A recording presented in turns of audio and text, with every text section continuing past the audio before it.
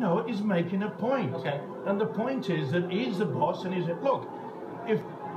If Sinfield would have started and Warrington put them to the cleaners tonight, guess what? The coach would say, "Why on earth did you put?